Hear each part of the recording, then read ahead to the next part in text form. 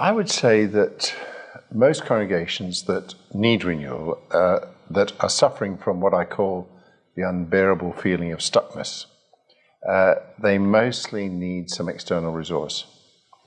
And that's a tough ask. Unfortunately, most congregations tend to leave it too long before they ask.